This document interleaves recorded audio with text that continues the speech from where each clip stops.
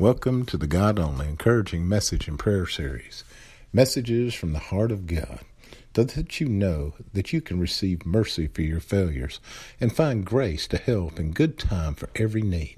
That appropriate, well-timed help coming just when you need it. Today we're going to learn that God has divinely implanted eternity in your heart and your mind. That sense of purpose that only God can satisfy through His inner working through you by His mighty power. God has a purpose for your life. He tells you in Ephesians 2:10 that you're His new creation. You're His workmanship, created in Christ Jesus for good works, that you have a purpose. But in having that purpose has eternity in its destiny. And so by knowing that God has implanted eternity in you, then that helps you understand there's a purpose for your life.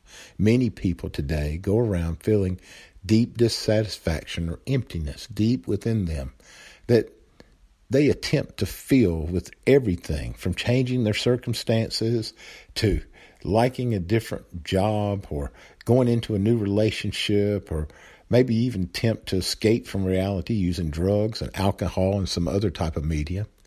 They just can't figure out what's causing these feelings that are deep within them, that's causing them to sense and know that something's missing in their lives. What's missing in their lives is that God has a place for Himself in them, just as He does for you. And that can only be found in the person of the Lord Jesus Christ coming to live in you and filling you with Himself. Listen, there's no change in circumstance that's going to fix that God-sized void in your heart. There's no change in a job. There's no way that you can figure out or even come close to knowing what it is that's missing in your life until you find a personal relationship with the Lord Jesus Christ. Listen, He's the one that satisfies the need that He placed in you. Listen to that again. God is the one that satisfies the need He placed in you for that sense of belonging, for that sense of purpose. And He does it when you receive Him and you walk in His power and you don't walk in your might, in your understanding. When you trust God, then you're listening to God who is eternal, who has made you for eternity, and He has clothed you for eternity.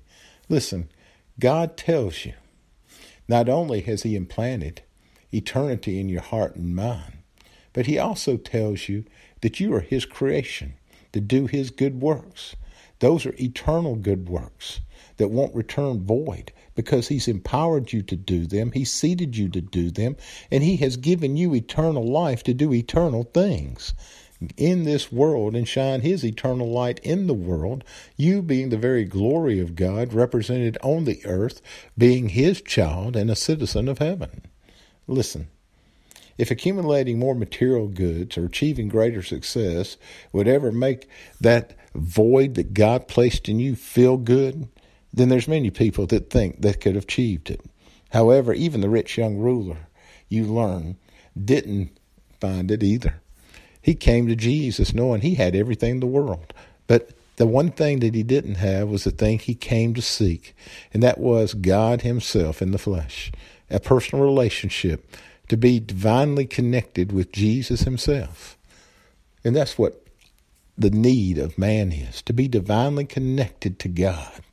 And knowing that being divinely connected to God, that God has a purpose for your life, and that His purpose is a enduring purpose. It bears fruit and produces works that will last. And so God, in making you a new believer, making you a new child in Christ Jesus through the blood and the forgiveness that's found in Jesus' blood, now God has clothed with eternity, as He says in Colossians 3:10. That means that you have a new spiritual self, that you're ever in the process of being renewed and remodeled into a fuller and more perfect knowledge upon knowledge, and in the image and the likeness of God who created you. Listen, when you know that God created you for eternity, and that he clothed you with eternity, and he's given you eternal life, then that provides you with a grand entrance into the kingdom of God as his precious child, born of the Spirit of God, redeemed by the blood of Christ, and seated in the heavenly places with Christ Jesus in union and fellowship with God forever. Listen, the Spirit of God testifies with your own spirit to let you know that there's more to life than what you see. There's a lot more than what you see. God didn't just create you just to be born, live, and die, and then be buried in a grave. No, God has created you to know that he loves you and that he wants you to accomplish those things that he planned for you to accomplish on this earth that have enduring benefits in heaven. He tells you in John 15:16, you didn't choose me, I chose you, and I called you, that you would go and bear fruit, and that your fruit will remain. That means that it has eternal value. So when you're doing the works of God that God has ordained you to do, not just an ordained minister, what I mean is that the Holy Spirit stirs you to want you to do something that God has already planned for you to do, and you depend on him to do it through you, then you're fulfilling that eternal destiny that God has given you to do. It may be reading a book to a child. It may be smiling and encouraging somebody that's having a disappointing day. It may be as simple as just praising and thanking God for that opportunity that you got. Or it may be as praising and thanking him for that disappointment you just experienced, because you know he's got something better for you. But in either way, you're developing an eternal sense of purpose, knowing that God in heaven, who has the absolute best in mind for you, will achieve it and make it happen in your life because you're a citizen of heaven. Listen, whenever we talk about living forever or talking about heaven, there's a lot of people that write me and they'll tell me, they're saying, what's heaven like? What's heaven going to be like? What's it going to be like? And what do we have there? Well, you have to remember that before we jump into what heaven's going to be like, you have to remember something very specifically. You can only know heaven by what the Word of God says. You can't know it by what some creative mind came up with what heaven is like or how heaven is real or any of these other things. Those are all good things to give you a hope for heaven, but it doesn't give you a description of heaven. God gives you descriptions of what he is doing, what he has done, what you can expect, who you'll see, and what you'll see when you get to heaven. And he does it in a list of certain things. But before you can understand those, you have to understand that the foundation of your eternal destiny is in Christ Jesus. The Lord himself provided the gift of grace and the gift of salvation so that you could have the assurance that heaven is your home. When Jesus came, he came and he said to you that I go and prepare a place for you. God himself sent his Spirit to indwell you and seal you as his child unto the day of redemption, so that you can stand strong in your faith. The Holy Spirit has sealed you with the guarantee of your salvation that can't be broken by anyone. God has put you on earth only for a few moments when you look at the time of eternity. And that's to train you and prepare you for eternity. That's to get you so that you know what God needs you to know before he takes you to your new home. Listen, most people don't even think about heaven unless they're facing death. And they don't know what heaven's really like unless they seek knowledge on it or they look up information. But God tells you what heaven's like. Jesus himself said, don't let your heart be troubled. If you want to know about heaven, I'll tell you. He says, first of all, you have to believe me, that in my Father's house are many mansions. If it were not so, I would have told you. But I go and prepare a place for you. What did Jesus say? He says, my Father house has many mansions. Where's your Father? He's in heaven. And what's Jesus going to do? He's going to prepare a place for you. Well, what was he in real life? He was a carpenter. And so as the carpenter, he's going to prepare a real place for you. He's also the Son of the living God, the second born, the born-again child of the living God, and the second person of the Godhead. Listen, he's God in the flesh. He is the very Spirit of God incarnated. He's God himself incarnated. They're all three one. And God himself is saying, I prepare a place for you. And if I go and prepare it, what do you think God's going to do? He says, I'm going to come back and get you. And that's exactly what he says. If I go and prepare a place for you, I will come again and receive you back to myself. And then he tells you, you may not know where I'm going yet, but you can know this. You will be going there soon. Then he tells you specifically that the way that you make it to heaven, and the way to heaven is through Jesus, who is the truth and the life. He is the truth and the life. No one comes to the Father unless you come through Jesus. So today we're going to see how God has a specific purpose and journey for you, and also that he's fulfilling it by his Holy Spirit working in you and through you. Very few people give serious thought of heaven as their eternal home. And so they don't really have a conviction about heaven. But you're going to find out about heaven today. And you're going to understand that God is the one that's preparing a place for you. And if he prepared a place for you, you ought to know what he's going to say about it. So we want to know what God says about it. We want to know what God is testifying in his word about heaven. Everything else is just speculation and hearsay. The Bible tells us everything you need to know and believe. It also tells you everything you can know for certain about heaven. So the first thing you can know for certain about heaven is your Heavenly Father lives there. That's what he tells you in Matthew 6:9. He says in the Lord's Prayer, thank you, Father, my Father, which art in heaven.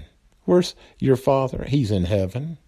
And on the Sermon on the Mount, Jesus spoke about his Father who is in heaven in Matthew 5:16.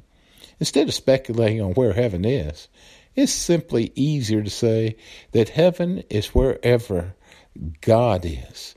Then he tells you the kingdom of God is in you. God is in you. So he's placed eternity in you, just as he promised in Ecclesiastes 3:11. For heaven is in you. The kingdom of God is in you. The next thing you learn is that your Savior, the Lord Jesus Christ, is there in heaven. He told you that he goes to prepare a place for you in John 14, but he also, in his ascension in Acts 1:11, the two angels told the disciples that the Jesus who is taken up from here into heaven, he'll come in just the same way as he left. And you just watch for him as he goes into heaven, as he ascends to the Father and is now seated at the right hand of God. From there, he intercedes for you. He's praying for you, and he will come back for you, just as he promised, because he's prepared a place for you, so he's coming back for you. Heaven is also a place that he did prepare specifically for you. It's not some eternal fog in which you just float around, but heaven is a specific place prepared by God where he's made a dwelling place for you in his kingdom, and he has made you a member of his own household, and he has seated you with Christ Jesus in the heavenly places. Listen, it's a real place, and he's prepared a place for you. If he's prepared a place for you to live, and he's seated you in the heavenly places, that means he prepared a place in the heavenly places for you too. Listen, Jesus said, in my Father's house are many dwelling places. If it were not so, I would not have told you. But I go and prepare a place for you in John 14:2. So heaven is a real place that has real prepared things for you. Then he tells you in Revelations 21:27, nothing unclean, and no one who practices abominations and lying shall ever come into heaven. but only those, listen to this carefully, whose names are written in the Lamb's book of life. You as a born-again believer, your name has been written in the Lamb's book of life. Jesus himself is the blood that certifies the guarantee of your position in the Lamb's book of life.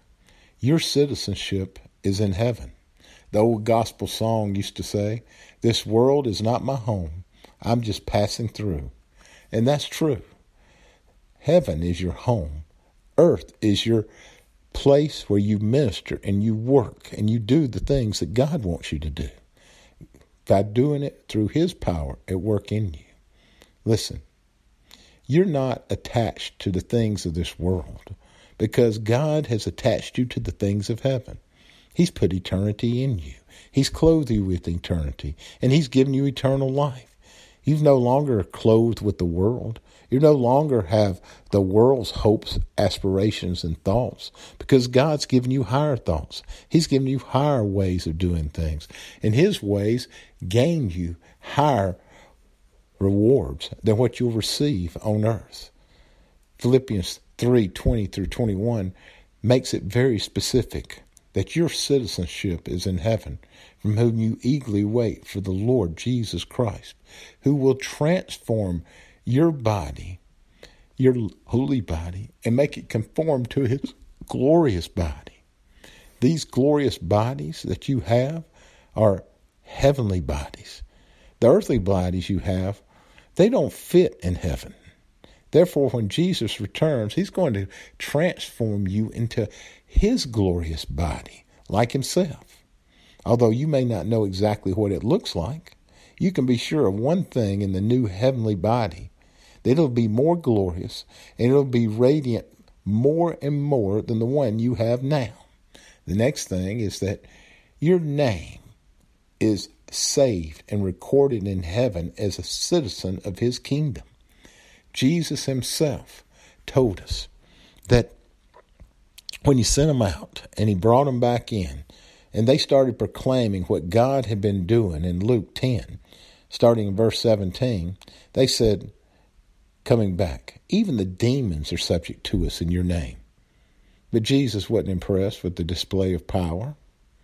He's told them, don't rejoice in the display of power that the spirits are subject to you, but rejoice that your name is written and recorded in heaven. Verse 20. Listen, whenever anyone turns from sin to God and they believe the Lord Jesus Christ, they accept his sacrifice for their sin debt, they're born again. And when they confess it, they're confessing what God says about them. They're confessing who God says they are. You're a born-again child of the living God. Jesus is your salvation. And that person, his name is forever recorded in heaven. The next thing you have to know is that spiritually, believers are already in heaven. God views you in light of his relationship with his Son and your relationship with his Son, Jesus Christ, who took your sins upon himself, and he gave you his perfect righteousness. He made an exchange for your sin debt for his righteousness himself. He was made sin for you, that you may be made alive in union and fellowship with Christ, raised up with him and seated with him in the heavenly places, just as God proclaimed in Ephesians 2:5-6. In God's mind, you're already his son or his daughter in the heavenly places. He seated you there. You're a citizen of heaven. You're an heir of God. You're in the household of God. And God loves you. And he has given you a spiritual guarantee of your position in heaven so that you can believe that Christ died and has sealed you forever and ever by his Holy Spirit, because he has. And that's God's pledge to you, that you will receive the inheritance which he promises you in heaven. He tells you that in Ephesians 1:13-14. No matter what you face now, your eternal hope is secure. And in God's presence, everything will be perfect. Sometimes you find that life is tough, and you find hope in knowing what the Lord is in store for you in heaven. I know I do, because I know that he has an eternal home for me. And my eternal longing is to be with him, because to be absent in the body is to be present with the Lord. And knowing that your heavenly position, that also increases your desire to know God and to do those things empowered by him that work in accordance with his good pleasure and delight and purpose to bring him glory. Listen, heaven is also where your treasure is. Jesus told his disciples that where your treasure is, there your heart is also. So he said, store up in heaven treasures where moth and rust do not destroy and where thieves do not come in and steal. So your security is not found in money or property or anything else, because God says your security is found in him. And whatever you give to him, that's secure. And whatever you hold and whatever you try to do for yourself, that's not secure. A bank's not secure. There's nothing secure, because something can go south at any time. But God is always secure, because he's the creator of all things. Nothing is impossible to him. So we just thank you. The only thing that we really last in our relationship, Lord Jesus, is you. We just thank you that it does, and that our heavenly treasures are your good deeds done through us, your good works done through us, your acts of kindness done through us, your dependence on you, the holiness you display through us, your fruits you display through us, your gifts you display through us. All these are actions of love and kindness and forgiveness that help us to inherit the rewards that you have planned for us. And our inheritance and our rewards are in heaven. You've stored them up. Salvation is by faith, not works. And once you're saved, you don't have to do good works to be God's child. All you have to do is do what God says and be his child. God wants you to trust him and depend on him as your number one, and not trust in yourself or depend on him. That's not God. He says that I wish above all things that you would hear the voice of your good shepherd, that you'd hear your Father's voice and voice of a stranger who you will not follow. So trust God. Know that God is for you. Rejoice and be glad that your reward is in heaven is great. And remember what Peter said in 1 Peter 1:4. He said, you have an inheritance which is imperishable and undefiled and will not fade away, reserved for you in heaven right now. God has an inheritance for you. The last thing that we want to cover is that you'll see those that have gone before you, your loved ones. You'll see those, and you'll also see your friends. Because when a believer dies, he doesn't die. He literally is alive, and he goes immediately into the presence of the Lord. Just as he said, to be absent in the body is to be present in the Lord. And then one day, Jesus will return for his body. And that's going to bring with him those who had died before us. It's also going to raise up those who are alive to meet those with us. And I just thank you, Father God, for it. I thank you that those who are resurrected first, they who are alive will remain and be caught up together with them who are in the clouds to meet the Lord in the air. So we will always be with the Lord, is what it says in 1 Thessalonians 4:17. What a grand reunion you have to look forward to with all your friends and all your family and all your loved ones when you know that heaven is your eternal home. So, Father, I just thank you that heaven is our eternal home, that you watch over us, you guide us, and you protect us. You want the absolute best for us, so you gave heaven as our home. You gave your Son as our salvation. You gave his life for our life, that we might be sons and daughters of the Most High God. I just thank you for it. I just ask, Father God, that you show us how to use these words of yours most effectively, that people would trust in you with all their heart and lean not to their understanding, that they not hear my words, they hear your words, and the voice of a stranger they will not follow. I pray, Father God, that you would anoint this message for those people who need to know that heaven is for real and that they have a home in heaven, and that they would know and understand that God truly, truly loves them, and they are loved by God, and greater is He who's in them than he who's in the world. So I just thank you, Father God, for all the wonderful blessings that you've bestowed upon us. And we remember that you love us with an unconditional love in Jesus' name. Well, remember, God loves you. I love you. And Jesus Christ is Lord to the glory of God the Father. Depend on God. Walk in the grace of the dependence upon God and watch Him move mountains on your behalf that are just impossible in your viewpoint, but is nothing too difficult for God to do for you. God will do it. Trust Him and leave the consequences to Him and thank Him for it in Jesus' name. Amen and amen.